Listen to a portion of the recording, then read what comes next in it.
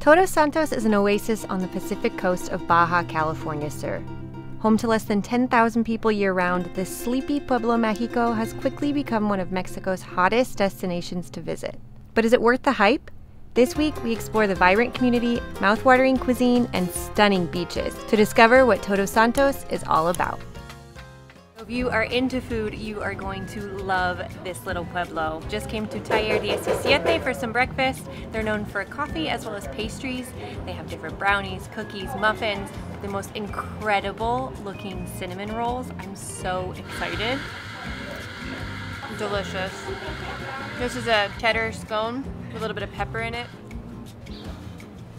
Oh my god. The cream cheese frosting, guys. Just do it. Can definitely recommend this if you're looking for something quick and easy so you can keep exploring the city.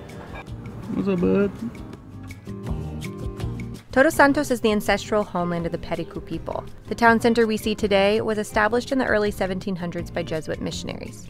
Todos Santos became the largest sugarcane producer in Baja California for over 100 years, thanks to the abundant freshwater source from the nearby oasis. The sugar mills were closed due to a drought in the mid-1900s, but visitors can still see deteriorated ruins of the old mills scattered throughout the city.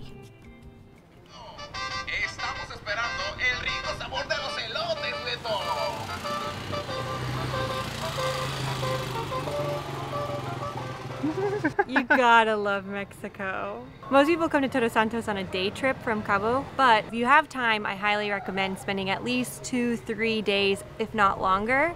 We are going to be here for 5 days, and we do have our friends coming to visit as well, which is very exciting. Our last stop for the evening was Bajavaria, a beer garden owned and operated by former full-time RVers who now call Todos Santos home. They had a great selection of beers with live music and amazing Southern-style barbecue chicken, smoked by a local asadero. This is good barbecue. What a vibe!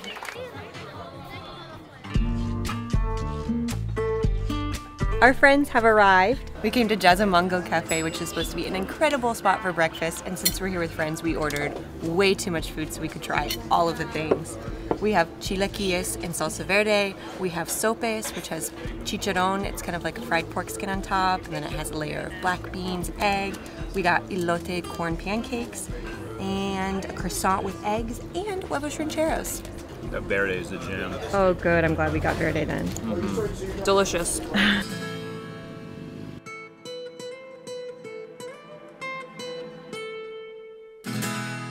There's so many shops and boutiques for you to visit, so I definitely recommend spending a full day exploring all of the cute different little spots. Although we were ready for the beach. It's just a short drive from Todos Santos, and it is surrounded by an oasis with all of these amazing palm trees, and then you just come to this little cove that is absolutely breathtaking. There's like wild horses on the beach just gallivanting around. What is not to love? I mean, look at this. If we're really lucky, we'll be able to see some whales passing by. Oh, we saw a whale! There is a whale out there. We stopped at Agricole, which is a really cute shop. It's kind of like the Whole Foods of Baja California Sur here. They have their own organic farm that produces a lot of the produce there. So we grabbed some salads, we have a little bit of vino and beer, and we were just gonna have a lush beach day. They think I have food. I don't have any food, I'm so sorry. No tengo comida, nada. Oh, that was a good one. Oh, we're so close. Oh my god.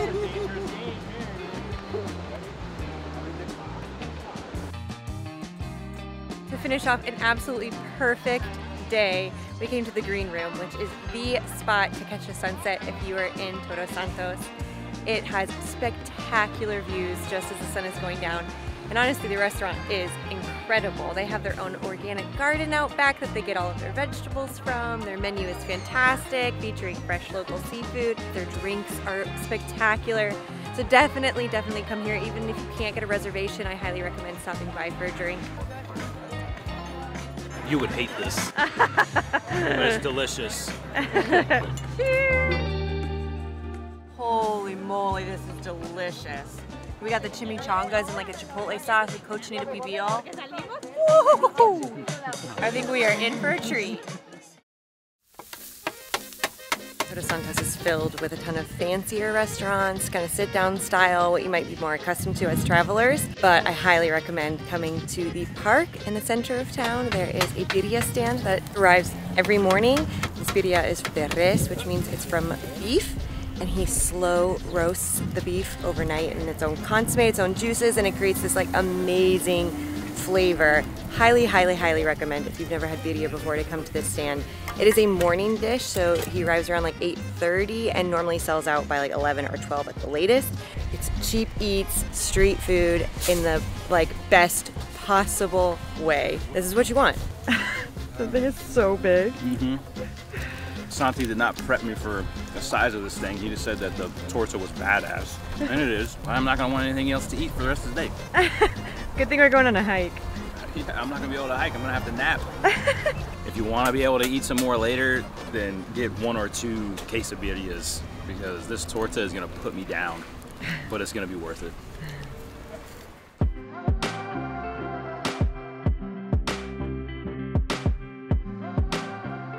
Wow, wow, wow, this is incredible. We did the Puerto Viejo hike, which takes you out to the old port next to the old sugar mill in Todos Santos, and it is absolutely stunning. You get to this private cove with the most crystal clear turquoise water and just the most striking cliffs, the waves crashing. It's absolutely breathtaking. We've seen a few whales off in the distance as well, which is awesome because I think the whales are starting to make their way north. They're really only here for the winter time. I think January to March is peak season. Definitely recommend this hike. It's a big bang for your buck. It's only about 4.5 miles round trip, and that's if you go all the way down to the cove. We decided to turn around at the viewpoint at the top just to make the hike a little bit easier for us. It is midday and it's starting to get super, super hot. We don't have any water or anything with us, so this is one of many hikes you can do in the area. Highly recommend checking out all trails to see if there's any other hikes that look interesting to you if you are coming here, but definitely add this one to your list. If you're looking for a place to stay in Todos Santos, highly, highly recommend Cien Palmas. It's run and owned by our friends Mariela and Santi. They're also the previous owners of our RV, Dita. They bought the property back in 2020 and during the pandemic turned it into this incredible Airbnb experience. They have several casitas to rent and they have an incredible shared space. They're also adding a cafe and a shop, which is the construction noise you hear in the background right now. We've been online friends for so long and kind of followed along on Cien Palmas' Instagram page, so it's just so cool to see this property in real life and see how beautiful it is, incredible of a job they've done. So definitely recommend this. We'll have a link to book down below. If you're coming in RV, you could stay at Elitra RV Park, which is near the historic center. It has full hookups offered there, but it is definitely rustic camping with some of its amenities. If you would prefer boondocking, a lot of people choose to camp in Cerritos Beach, which is a very popular surfers beach. There's like a parking lot, you pay 200 pesos. It's right on the beach though, so that's really nice if you're looking for a fun beach day. There used to be a lot of RV boondocking around the Todos Santos area and some of the beaches, but sadly they've been closed down over this last year because there has been a lot of misuse of public lands here. Some van lifers and RVers have just not been treating the lands well, dumping their tanks, leaving trash behind, leaving behind their own waste, if you know what I mean. So please, if you come here, wherever you're camping, make sure to be a responsible camper.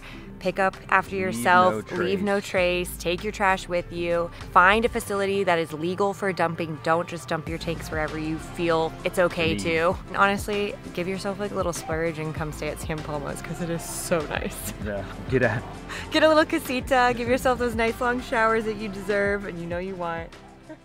Fish is so good. Second time coming to 1240, their local roaster. They have shops all throughout La Paz, down in San Jose del Cabo. Their flagship store is here in Todos Santos. You can come here and see how they roast their coffee. You can buy their coffee, but they also have a bunch of different pastries, and their quiche and breakfast items are fantastic. It's a really popular spot for like co-working. All of the tables outside and stuff. I think people just chill here all day.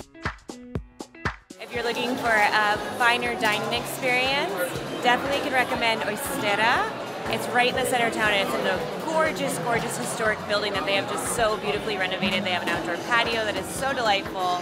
But they specialize in seafood, oysters being their primary specialty. They also have chocolate clams, which is something unique to this region. Started with fresh raw oysters from Baja California. We have 3 from Guerrero Negro, and then we also have 3 from San Quintin. Yesterday was actually our 7-year wedding anniversary, so this is kind of like our special celebratory dinner. I'm gonna try a little bit of habanero paste. He said it's very spicy.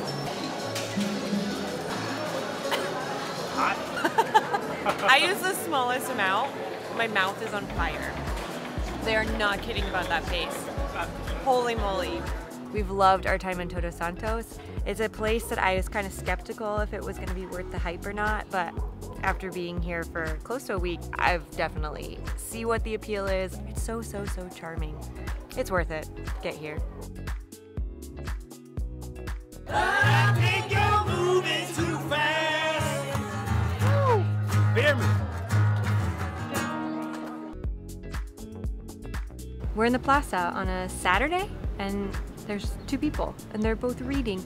How cute is that? They're sitting on a park bench reading.